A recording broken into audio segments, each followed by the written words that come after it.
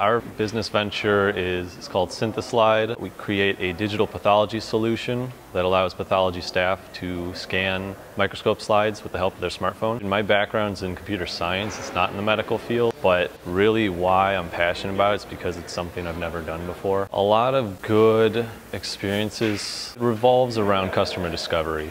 That's very memorable to say. Not necessarily I wasted time on this, but to learn that is not what people want. You learn to pivot.